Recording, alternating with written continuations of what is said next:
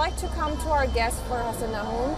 I would like to ask you now, as much as the West Asia war has influenced West Asia as a whole, it has influenced the U.S. election as well. Now that the trends are trickling in, how do you gauge? Sure that it's affected the American election, honestly.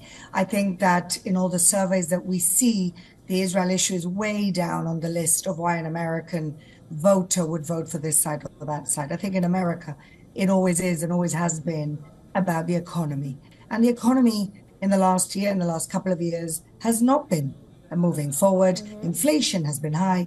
People feel it in their supermarket bills, etc. And that's what people are voting for. Honestly, however important we like to think we are here in West Asia, it's not. I don't think it's a huge electoral issue. Ms. Nahum, just to expand on that further, you said that this perhaps did not affect the U.S. election on the scale that was probably expected. When we talk about the blue wall states, particularly when we talk about Michigan, it is home to a large Arab American population, especially Detroit, a huge voter base that is. Now, when we talk about the policies of both the presidential candidates, Kamala Harris sort of struggled to really give a detailed plan on how she would plan to go about this. Donald Trump, on the other hand, has been reiterating that he will end all the wars the day he is in office. No plan there, but he's been very brazen in his campaign pitch, at least. Right now, from what we see in the early trends, Michigan is in the red. Do you think that will have any sort of a bearing? And what would the next U.S. president mean for the conflict in West Asia? I think that when you look at Trump's deeds rather than his words, you look at his last administration as, the most peaceful in terms of no wars. And I can tell you why. It's because people fear Trump in the Middle East. People, Iran, specifically the Islamic Republic of Iran, they understand that you can't mess with somebody who you can't predict what he's going to do. And because Trump is a figure that you can't predict what he's going to do, you don't mess around with that. So in the 4 years that Trump managed to do maximum pressure on the Islamic Republic of Iran, he was almost choking the regime. And that is seen very positively by the moderate Sunni Arab countries of this region, as well as Israel, because you can put a lipstick on a pig.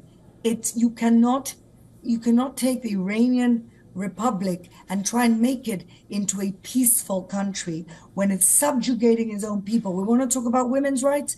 Look at what they're doing in the Islamic Republic of Iran to women. Somehow, it seems that the progressive liberals don't really care so much about the women in Iran, because if they did, they would want a leader that the Iranians fear. And all we're seeing right now is that the attempts on Donald Trump's life, one of them at least, had something to do with the Islamic Republic of Iran. And if Iran don't want Donald Trump, ask yourself why. Right. Now, let me bring in our correspondent as well. We just heard our guest talking about how this whole thing has influenced Israel. Now, you've been keeping track. You've been asking Israelis on ground about the U.S. elections, Jody. What are you gathering now from the people now that the results seems to be trickling in?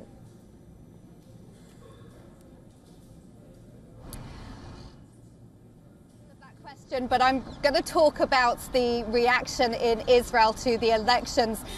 Commentators are suggesting that, this is a mostly right-wing government in Israel and that they would naturally fit better with a Republican presidency. However, the Israeli government has made clear that it would continue to work closely with whoever becomes the next president. And obviously, the results are still coming in, but the indications are that it could be Donald Trump winning. Now, Daniel Hagari, who's the IDF spokesperson, has said that coordination between Israel and the United States at this stage during this war has been without precedent. But we know that coordination was also very high under Donald Trump when he was president. And a recent poll showed that 66% of Israelis would prefer to see Donald Trump win the election, with 17% who would say that they would vote for Harris if they could, and 17% undecided. And the poll delves deeper and really shows that the reason behind that support for Trump is because of the Abraham Accords, which were the first normalization agreements between Israel and Arab and Muslim states in 30 years. And because of his recognition of Israeli sovereignty over the Golan Heights, which is seen as particularly important for Israel's security, and also the move of the US Embassy to Jerusalem. But of course, we have to wait a little bit longer for the final results to come in. Right, and it's really interesting. So I would like to come to our guest now.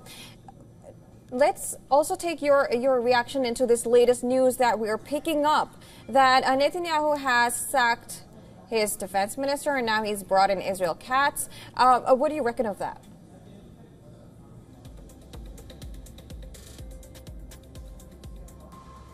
War that is actually, we have momentum in it at the moment. I think people in Israel are very upset. But I don't think it's a coincidence that that Netanyahu did that last night. I think he rightly predicted that people would be busy with talking about this election and wouldn't have the same type of upheaval that there was the last time he tried to sack Yoav Gallant. I think there's a lot of very upset people. I think there's good reason for that. Let's see what happens. Israel Katz is not seen as a military figure, and normally, traditionally in this country, defense ministers were previous chiefs of staff, or at least people who were very high up in the military establishment, and it's not the case. And we'll see. And the question is, does it matter? Does it mean now that Netanyahu is going to be running the war all on his own? That's a question to be seen over the next few weeks. And do you think this was a conscious choice? Because previously, whenever Netanyahu was asked about the elections, he was like, well, let me see the results and then take an action. Well, I think by last night he must have had intelligence that Trump was winning.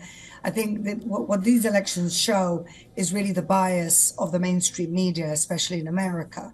There are a lot of very smart pollsters saying already for a few weeks that Trump was going to win this, that it wasn't going to be as close as people think. But, people live in this cognitive dissonance, and the mainstream media want to, these days, make the news rather than report the news. And so this is what you get. People completely surprised by the result, when a lot of smart people already knew for a number of weeks that this is what was going to happen. All right, Ms. Naum, thank you so much for joining us. Jody, thank you so much for bringing us the latest from Ra'anana as well. It's been a pleasure speaking to the both of you. Thank you so much. Thank you.